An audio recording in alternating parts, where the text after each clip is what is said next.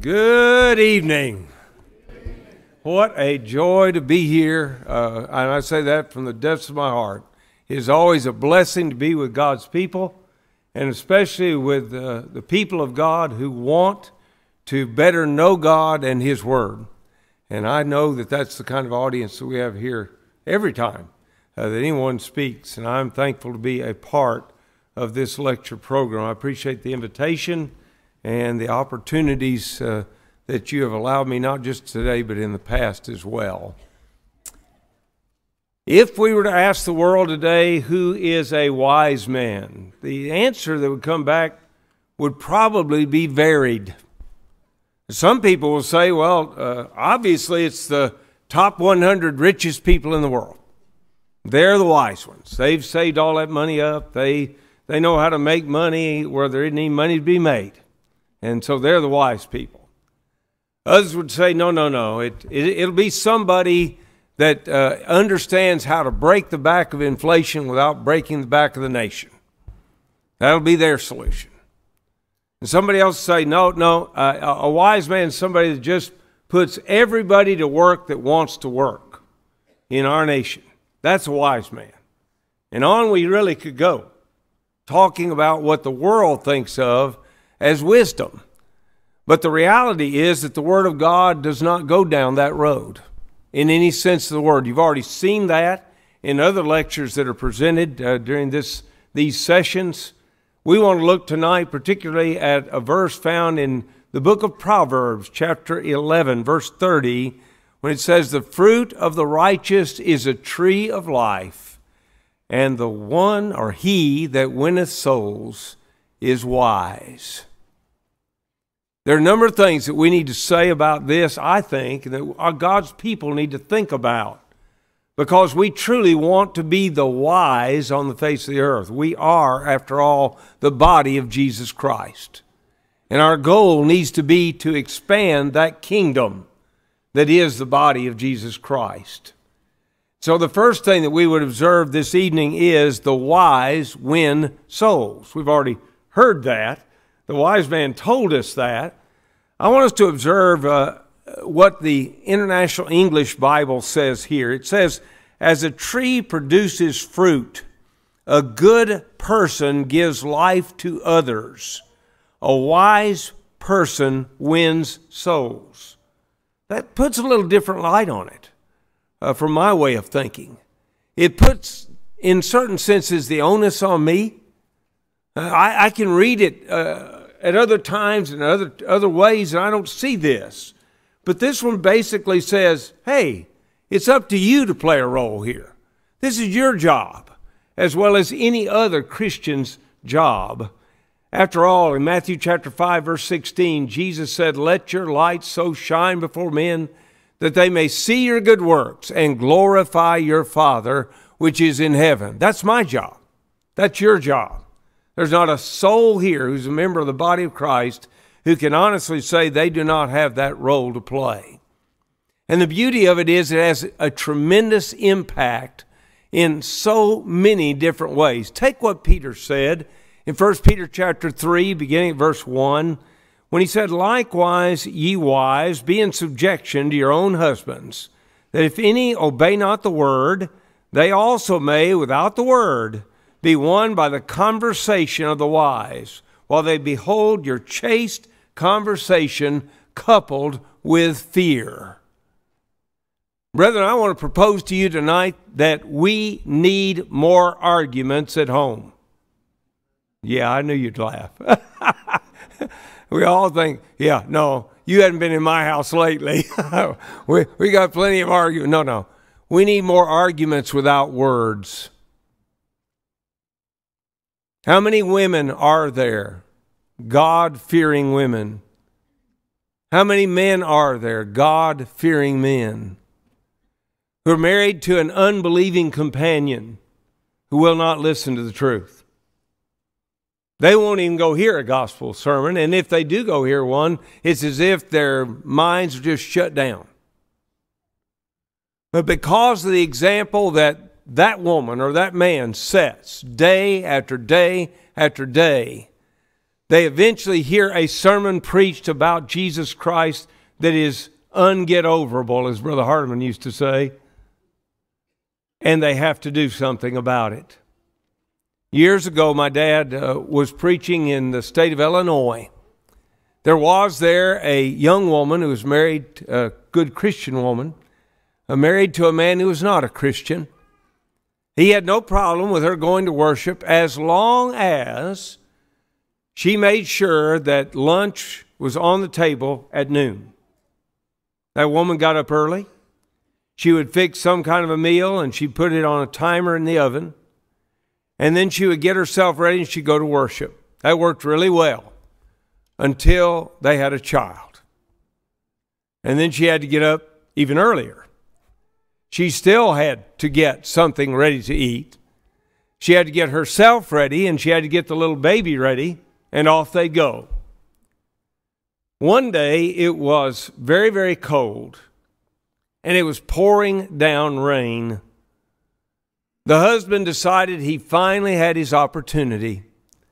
He went out in the garage and he disconnected the distributor cap. That doesn't mean anything to anybody under the age of 50. But suffice it to say, the car is not going to start. Let's put it that way. That young woman got ready. She got the baby ready. The meal was already in the oven, cooking. She went out and got in the car and turned the key in the ignition, and you guessed it, nothing. Tried another time, nothing. She went back inside. She got her husband's raincoat. She draped it over the baby's bassinet. She got her own raincoat on, tucked her Bible under her arm, and headed for the door. And with tears streaming down his cheek, he said to her, "It's my fault. I did it. If you'll wait, I'll get ready and I'll take you." And the last I knew, that man was a deacon in the Lord's church. The one that wins souls is wise. And you can do it by the way you live.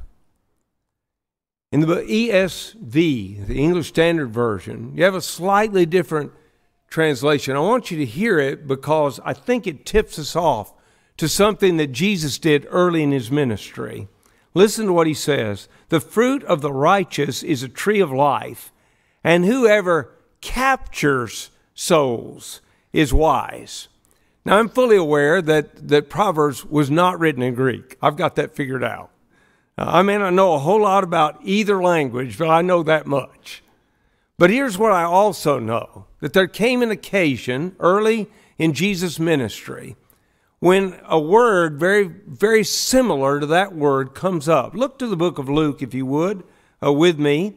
And we particularly want to look at chapter 5. You remember, this is what is sometimes called the Sermon on the Seashore, or something along that order. He got Peter to launch out a little bit so he could preach to the crowd. By the way, tremendous sound effects that way. Your voice will be heard over and above everything in that situation. The Lord knew that.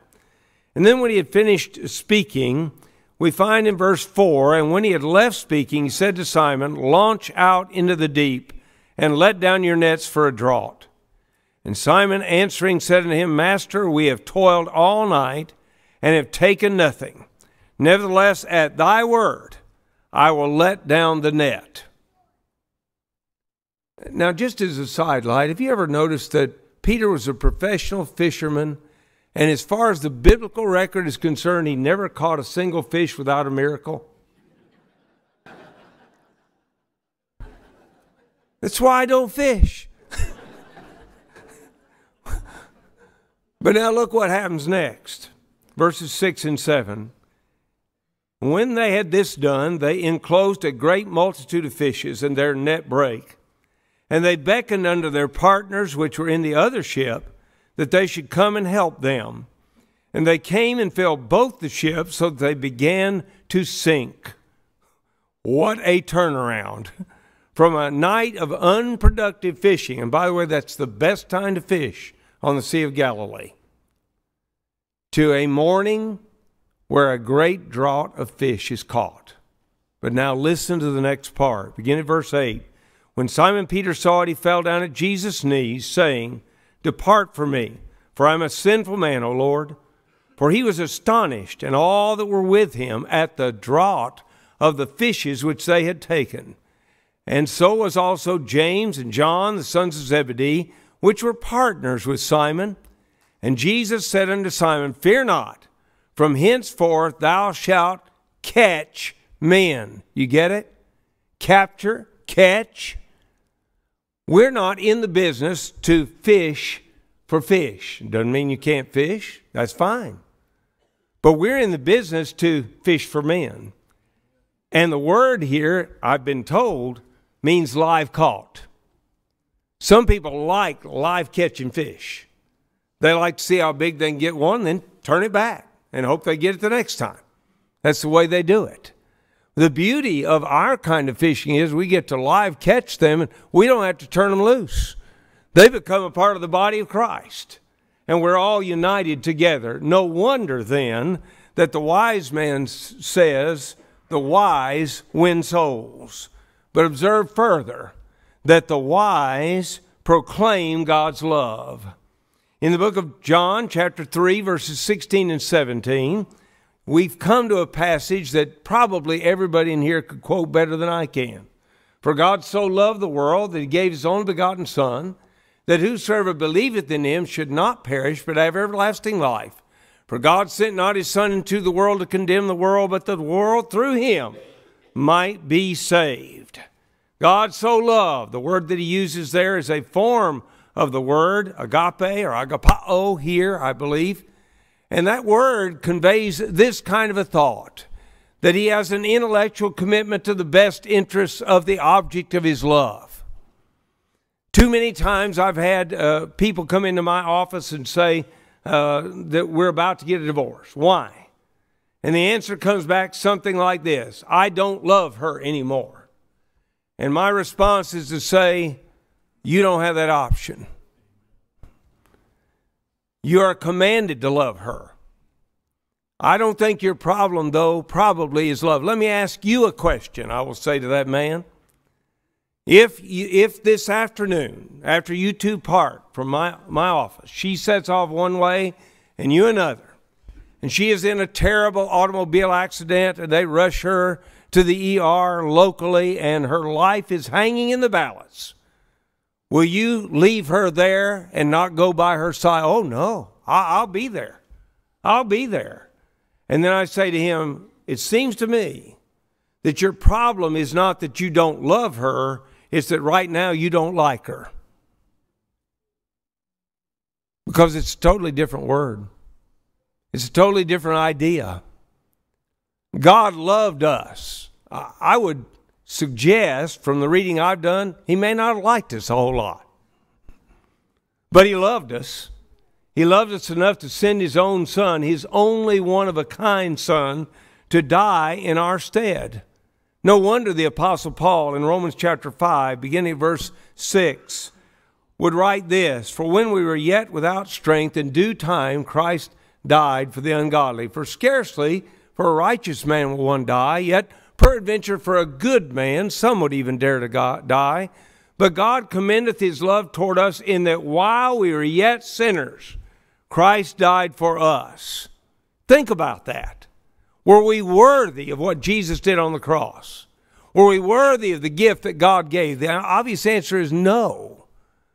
But having received that tremendous gift, having received that love in our lives, it seems to me that we are obligated to display that love to the world, to let everybody else know about it.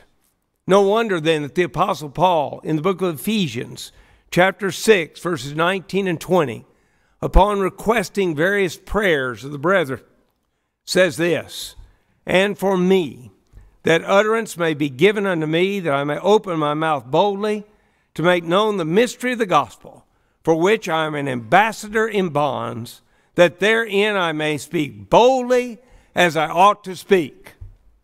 The word boldly there is a word that conveys with all speaking. Don't hold it back. Don't hold any element of it back. Now, all of you have read before what the Apostle Paul said to those same Ephesian elders when he called them from Ephesus to Miletus so he could meet with them one last time face to face. And you remember that he described how that he held back nothing when he preached to them in that time when he lived with them. Brethren, we've got to be the same kind of people. We cannot hold back on displaying the love of Christ. It is what the world desperately needs right now from our brotherhood, from the body of Jesus Christ. In the book of Colossians, we find the Apostle Paul again asking for prayers and talking about prayer. And in verses 3 and 4 of chapter 4, he says, "Withal praying also for us, that God would open unto us a door of utterance to speak the mystery of Christ, for which I am also in bonds, that I may make it manifest as I ought to speak."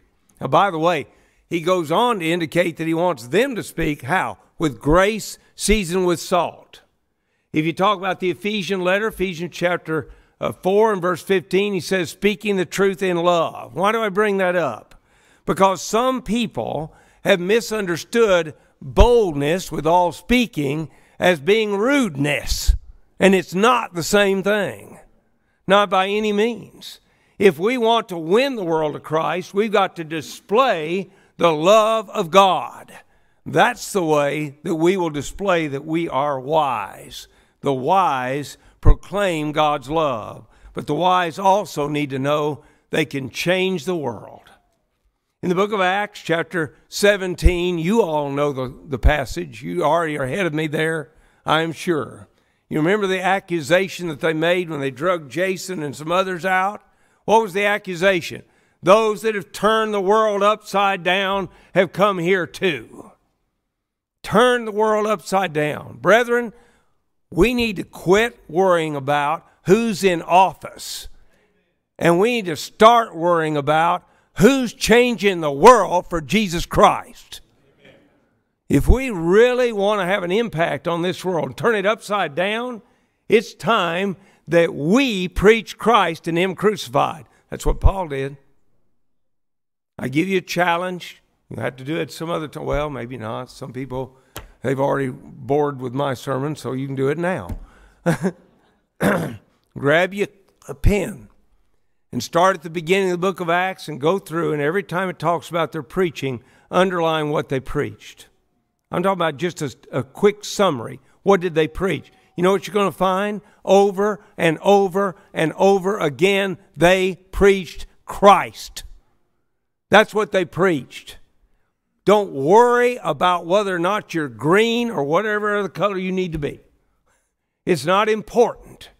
I'm not saying be disrespectful of what you have or what God gave us. What I'm saying is we need to be respectful of the great opportunity He's given us in a sin-sick world. That's what we need to do. From the pulpits across our land and really around the world.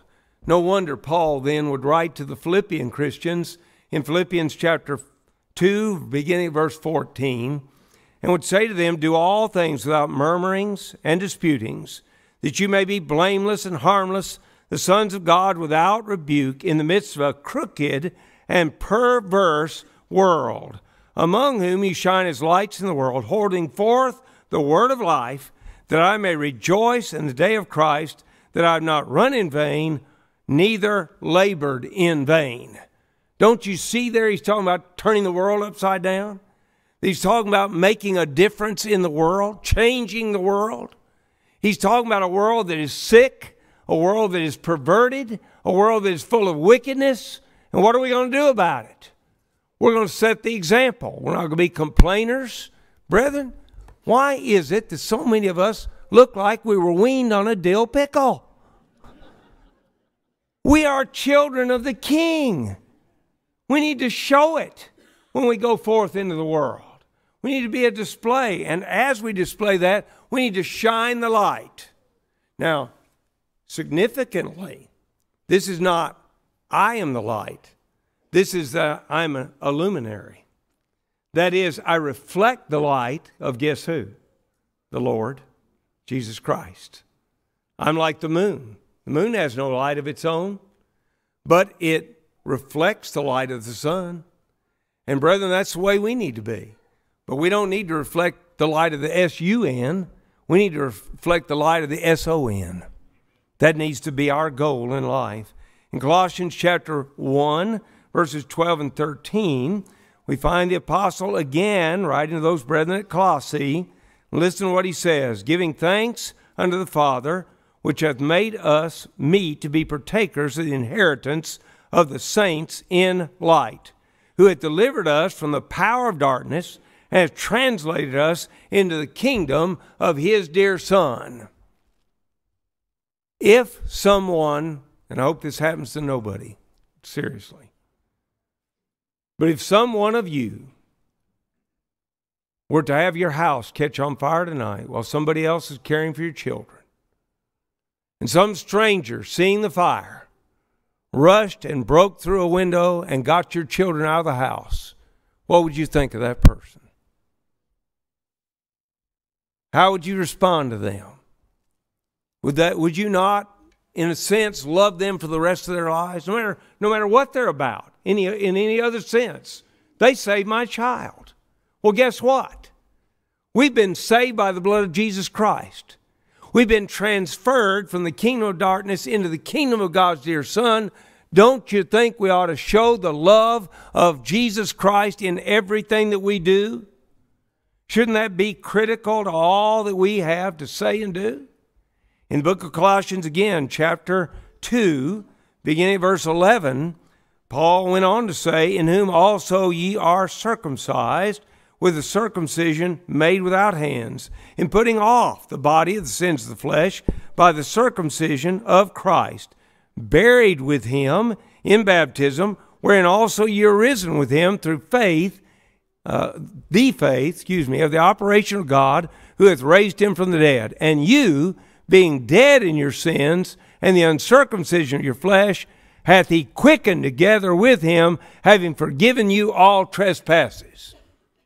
How were you made alive? You were dead. You were made alive by circumcision. Do you have to be circumcised to go to heaven? Yes. Not physical circumcision. But you have to have the sins of the flesh cut off. That's what he said. Where are we going to cut them off? In baptism. That's where God does it. And when they are cut off, then we become people who are forgiven. And then thereby our lives are transformed. Our lives are changed. But what about then the lives of those that we teach? Isn't it axiomatic that they too will have their lives changed, transformed? You want to end all the violence in this country? Convert all the violent people. Sounds almost naive, doesn't it?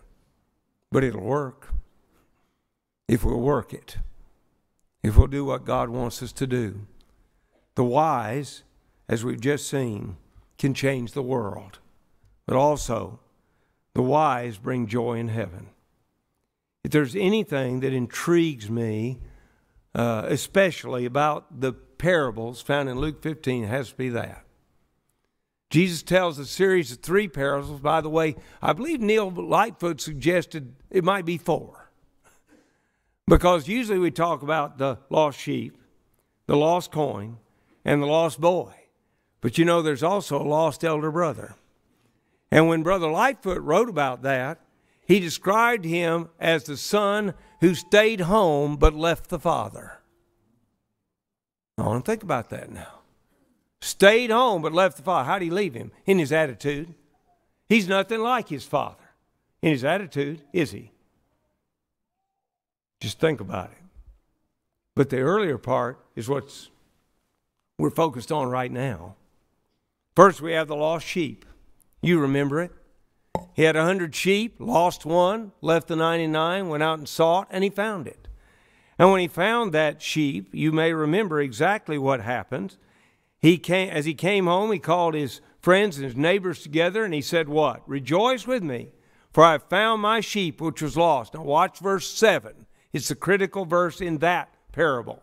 I say unto you that likewise joy shall be in heaven over one sinner that repenteth, more than over 99 just persons which need no repentance. Then he tells a second story. It's about a woman with 10 coins. She loses one of them. So what does she do? She lights a candle and she begins to sweep the house until she finds it. And when she finds it, what does she do? Well, basically the same thing the shepherd did. She calls her friends and neighbors together, and they are called to rejoice with her because she's found that peace that was lost. Notice verse 10, because that's the critical passage for what we're looking at tonight. There he says, likewise I say unto you, there is joy in the presence of the angels of God over one sinner that repenteth. Now, I'm not a Greek scholar, but I can read English. And if I understand the English correctly, we're talking about joy in the presence of the angels of God. I've got one question. Who's in the presence of the angels of God? Sounds to me like God. That's who the angels of God be in the presence of. God rejoices when one lost sinner is found. And we need to remember that. It needs to ring almost in our ears as we go forth with the truth, because it brings joy in heaven. It brings joy to the Father. But if any parable demonstrates it more thoroughly, it has to be the next one. It's the parable of that prodigal. You know all about him. You know how that he went to his dad, and I'm going to put this in old Gary speak, I guess. I'm not direct quoting here. But basically he says, Dad, you're living too long. I want my inheritance now. And for whatever reason, for the story's sake, Dad gives it to him. And off he goes. And he wastes it. The text tells us. His brother has an extended accusation. I don't know whether he knows that or not. But he does waste it. Wastes every bit of it. And finds himself in a terrible circumstance. You know, you got lots of friends when you got lots of money. He's got no friends when he has no money. And so what does he do? Joins himself to a citizen of the country, and he goes out to slop the hogs. And the worst part, he's ready to eat the slop, right, with the hogs. But then he came to himself. By the way, don't you think there's a suggestion here that a person living in sin who won't come out of it is out of their mind? They're doing what is against their best interests. That's insanity, to do what's against your best interests. But he comes to himself. What does he do? He decides to go back to the Father. And he's going to go back as a servant. That's his goal. That's his whole ambition. But then we find an interesting part of the text is found beginning in verse 20. And he arose and came to his father, but when he was yet a great way off, his father saw him and had compassion and ran and fell on his neck and kissed him. Now stop just a minute. As I envision this, you may totally disagree with me. I see a man of some substance who lives in the country. His son has gone off. And in the modern era, I see that man going out every day to check the mail, but he's not really checking the mail. Oh, he opens the box and looks in. But what he mostly does is look down the road. What's he looking down the road for? That son. Can he tell his walk from a mile away? I think he can. I think he knows it. And so as he sees his son a great way off, then he runs. And listen. And the son said unto him, Father, I've sinned against heaven and in thy sight, and am no more worthy to be called thy son. But the father said to his servants, Bring forth the best robe and put it on him, and put a ring on his hand, shoes on his feet, and bring hither the fatted calf and kill it. And let us eat and be merry, for this my son was dead and is alive again. He was lost and is found. And they began to be merry. But that's not the whole story, is it? The older brother comes in. He stayed with Dad the whole time. Apparently he's been working fields and everything else that you'd expect a son to do, from all we can tell. He comes home and asks the big question. What's the party about? Well, your brother's come home, and your dad's rejoicing. He's killed the fatted calf. Oh, boy. Here we go. It lights him up. I don't really want to focus on the older brother. I want to see the last thing the father says in the parable, verse 32. It was meet that we should make merry and be glad. For this thy brother was dead, and is alive again. He was lost, and is found. Did the father rejoice when the son came home? There is no denying it. I cannot tell you the number of times when I saw somebody step out into the aisle just a few weeks ago.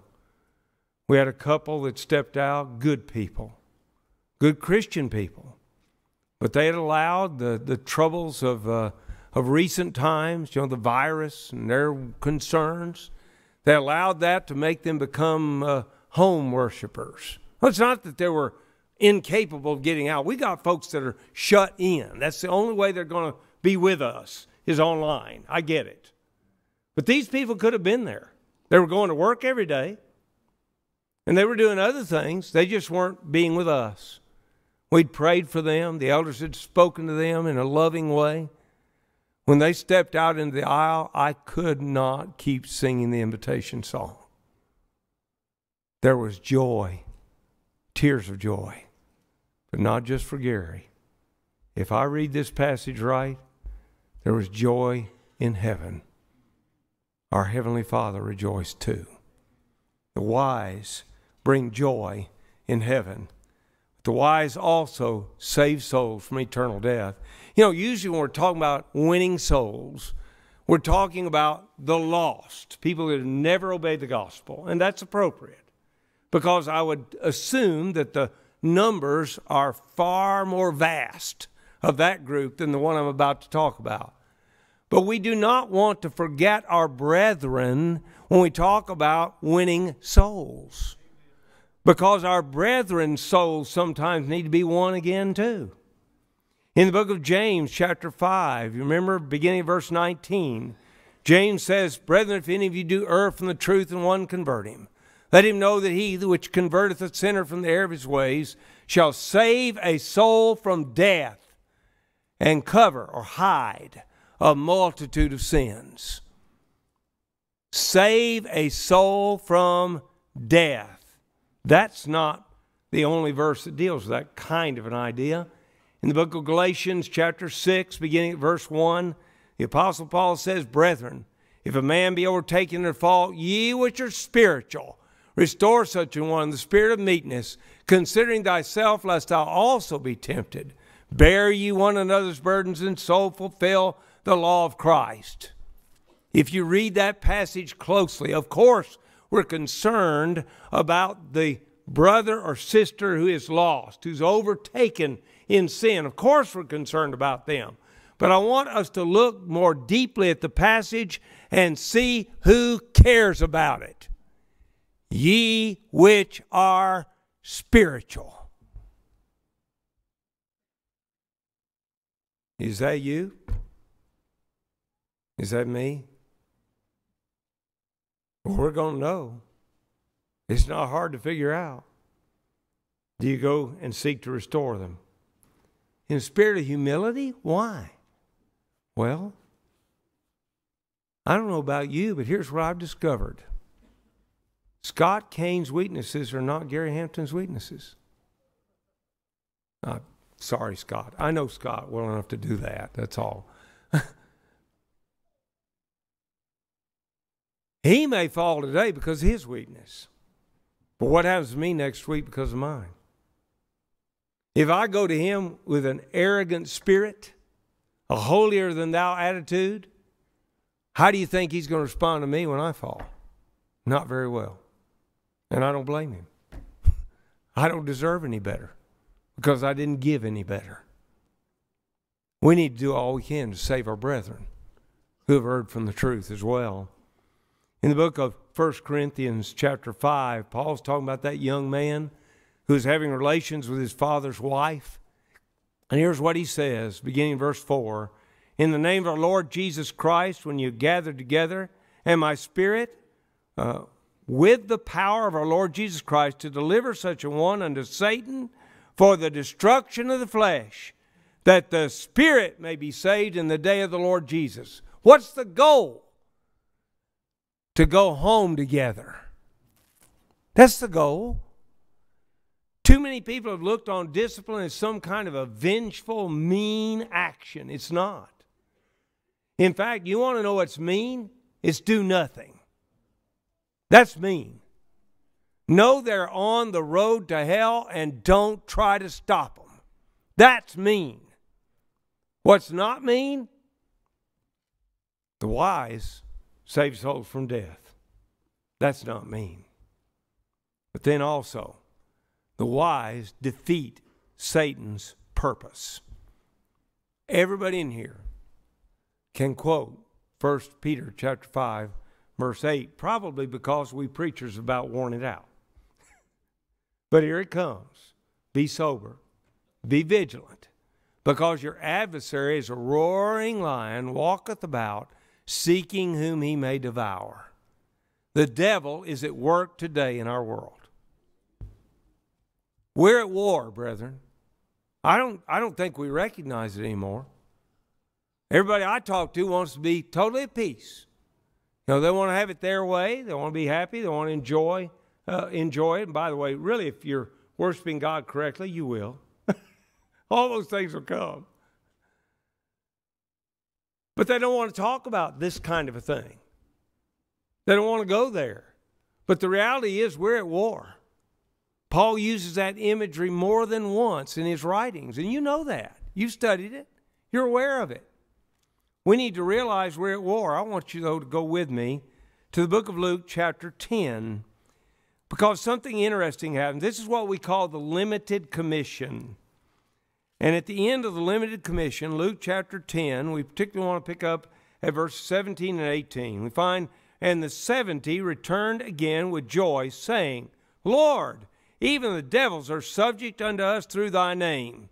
And he said unto them, I beheld Satan as lightning fall from heaven. I've never heard Brother Cates teach on Job, and of course I can now by video, they tell me. Let's see if I can use my computer to get there. But anyway, they say I can do that. I don't know what he thought about the opening chapters. But I want to tell you the image I see in my mind. I see God in heaven. All the angels are lined up to report. And here comes the devil, and you can almost see him almost busting his buttons. He stands in the line waiting for his opportunity. And putting it in my words, the Lord says to him basically, where you been? What you been doing? And he said, I've been going all over the world. And again, in my words, winning souls to my side. And then God says, watch the smile on Satan's face. I don't know if you see this, but I see it every time I read it. Have you considered my servant Job? And you can almost say, Job. I don't want to talk about Job. You won't let me touch him. You let me touch him, I promise you, he's going to give you up. He's going to curse you. And God says, well, okay. You can touch him. Just don't touch his body. Well, Job tries that. It doesn't work. And so here you come again. As angels lined up, here comes the devil. You can see him again. Buttons just busting out. He's so excited about what he's been doing. Where you been? Oh, I've been going around the world finding folks to win to my side. Have you considered my servant Job? Job! And here we go, right back down the same road. Only this time he said, skin for skin. If you let me touch him, you let me touch his body, he will curse you. I'm thankful to say that God put a hedge around Job all the time. I don't know if we focus enough on that or not. He didn't let it go beyond what Job was able to handle, as I understand it. And I don't believe he's going to let the devil go beyond what we're able to handle either. There's always a way of escape, 1 Corinthians chapter 10, verse 13. But you do have to look for it. You got to be on the lookout for it. But it appears to me, from what I understand in Scripture, that the devil is no less active today than he was then. He's no less active in seeking out souls to win to his side than he ever was. He's still at it. And sometimes it appears to me he's been pretty effective. What about you? I think we've got to realize that the wise defeat Satan's purpose. That's what Jesus pictured, isn't it? I saw Satan falling like lightning out of the sky. He's defeated. He's beaten by God's people. How are you going to beat him? I think Paul gives us the answer to that question. Ephesians chapter 6, verse 17, when he says, and take the helmet of salvation and the sword of the Spirit, which is the Word of God. You all have read the temptations of Christ. And you know as well as I do that every time that Satan threw something at Jesus, he answered with 3 words. It is written. If we are going to defeat the devil, brethren, we've got to learn to say, it is written.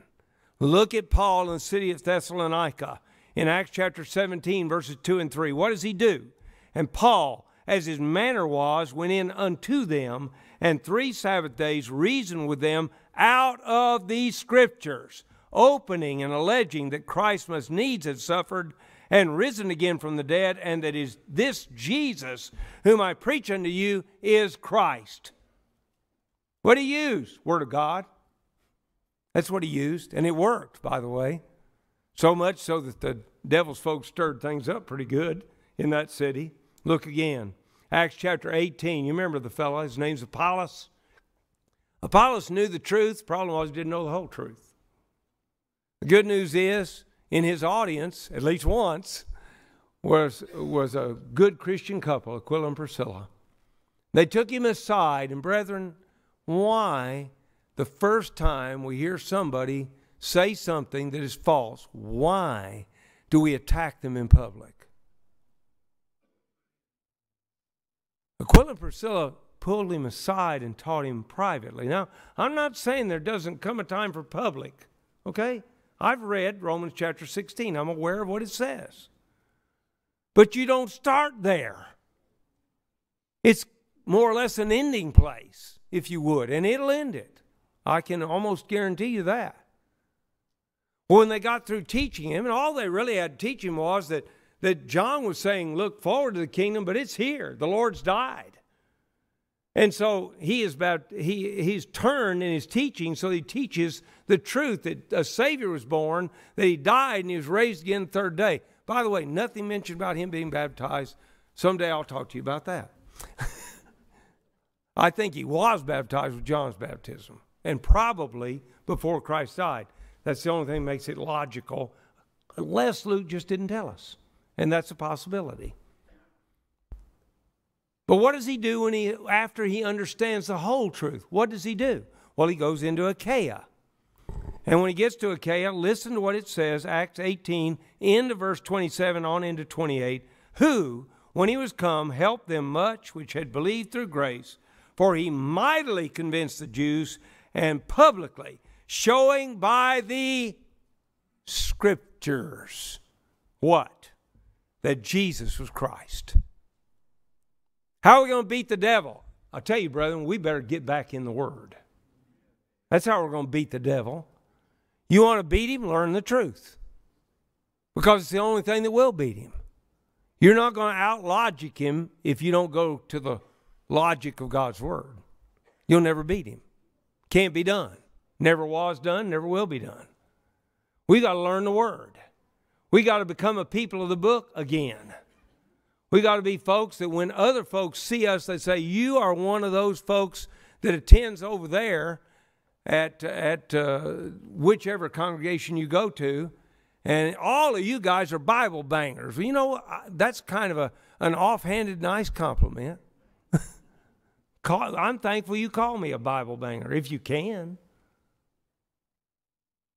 There's an old story told. I don't know whether this really happened or not. You know, I just know the story. That they went to court one day and the bailiff forgot the Bible. Years ago. It was in an old southern court. And the bailiff, in embarrassment, when the judge said, well, call the first witness, the bailiff said, Your Honor, I forgot the Bible. The judge looked out in the audience. He saw Mr. Brown. You and I'd call him Brother Brown, member of the Lord's church. The judge said, see Mr. Brown back there? He's a member of the Church of Christ. Just have everybody come up and put their hand on his head and swear there. It's time we get back there, because it's the only way we're going to beat the devil. He that wins souls defeats the purpose of Satan. But there's one more thing I think we need to consider. The wise save their own souls. In the book of Matthew, chapter 28, beginning at verse 18, we find, and Jesus came and spake to them, saying, all authority, or all power hath been given unto me in heaven and on earth. Go ye therefore and teach all nations, baptizing them in the name of the Father and of the Son and of the Holy Spirit, teaching them to observe all things whatsoever I have commanded you. And lo, I am with you always, even unto the end of the world, the end of the age. What did Jesus say? Go. Later translations have make disciples. Well, that's the way you do that is you teach. You don't teach what Gary says or what some of you say. You teach what the Lord says. You're making them a student of Jesus Christ by the teaching that you do. And when you do, ultimately the goal is that they should surrender to the authority of the Father, the Son, and the Holy Spirit.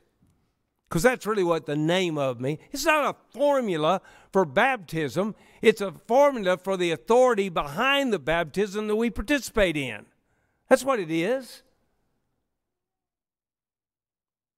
Is it any surprise then that a fellow by the name of Philip was on that road, that deserted highway, met up with the Ethiopian nobleman, and when he preached unto him Jesus, what happened? The eunuch said, see, here is water. What doth hinder me to be baptized? How did they get there? Because you cannot preach Jesus Christ without preaching baptism. It is impossible to do that. If you're going to call on the name of the Lord, you've got to be baptized. Ananias knew that. Acts chapter 22, verse 16, and now why tarriest thou? Arise and be baptized and wash away thy sins, calling on the name of the Lord. And then look at what Peter says. 1 Peter chapter 3, verse 21, the like figure whereunto even baptism doth also now save us, not the putting away of the filth of the flesh, but the answer of a good conscience toward God by the resurrection of Jesus Christ. Later translations don't use the word answer. That's Old English. Perfectly good word. But in modern English, watch what, for example, the English Standard, the New American Standard say. They don't put the word answer, they put the word appeal. In my baptism, I'm appealing to God to save me on the basis of my good works. Is that what he said? I think what he said was, by the resurrection of Jesus Christ.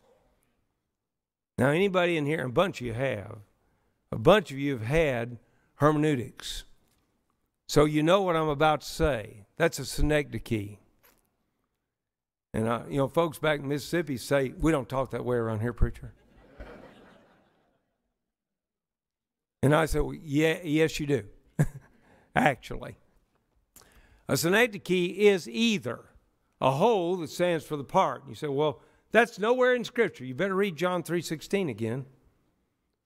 That's the whole that stands for the part. Jesus didn't die for the rocks and the trees and the grass. When he died for the world, he died for all of mankind. Okay, that's a synecdoche. That's that side. Look at the other side. A synecdoche is also a part that stands for the whole. Now here's my simple question. Can you have a resurrection without a death and a burial? I don't know how. So when I am baptized, I'm appealing to God for a clean conscience, not on the basis of my good works, but on the basis of the death, the burial, and the resurrection of Jesus Christ. And we need to tell the world that. It's the only way they can be saved, or the only way you and I can be saved, for that matter. Luke chapter 24, Jesus is reported as saying some other things in addition to what we've already heard. Here's the way Luke reports it. Thus it is written, and thus it behooved Christ to suffer and to rise from the dead on the third day, and the repentance and remission of sins should be preached in his name among every nation, beginning at Jerusalem. Isn't that exactly what Peter and the others did on the day of Pentecost? Repentance and remission of sins. How are you going to find remission of sin? Well, surprise, surprise, it's in baptism. Isn't that what Peter said? Acts chapter 2, verse 38. He agrees with what we've already studied. He understands that. But now here's where the rubber meets the road for the church. I heard a lesson this morning on the wise and foolish builders. You all know that story. I'm not going to read it to you again. But I want to remind you what's going on there. The wise builder is the one who hears what Jesus says, and he does it. And his house is built on rock. The foolish man is the one that hears what Jesus says and does not do it. And his house is built on sand. It will collapse.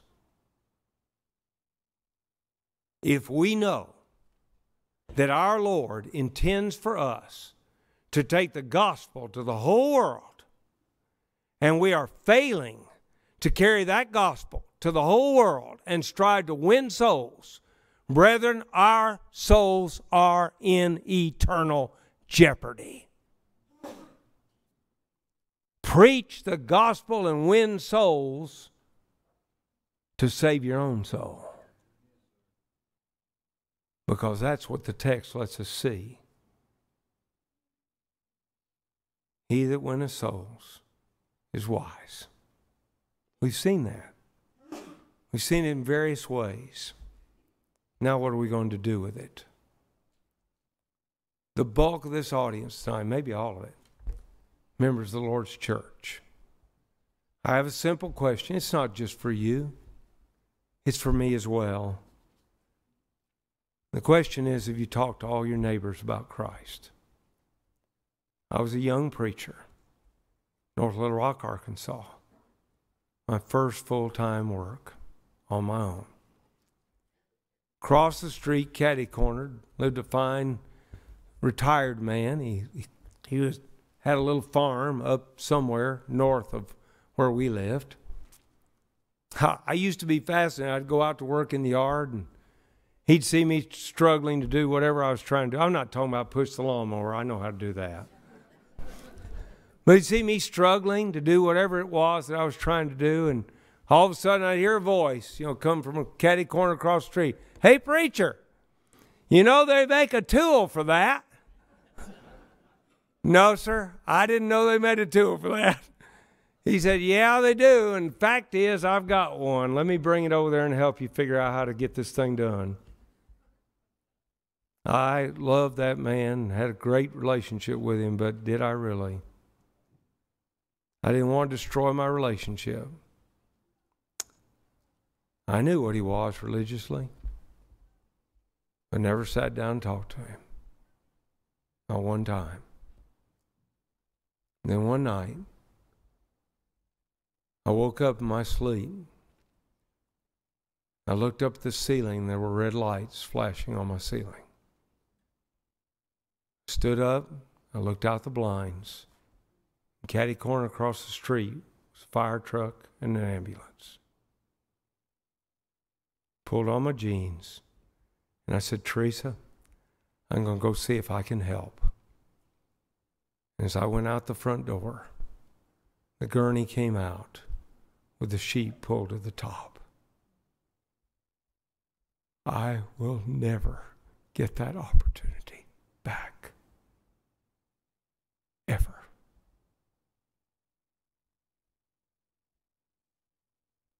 What about you?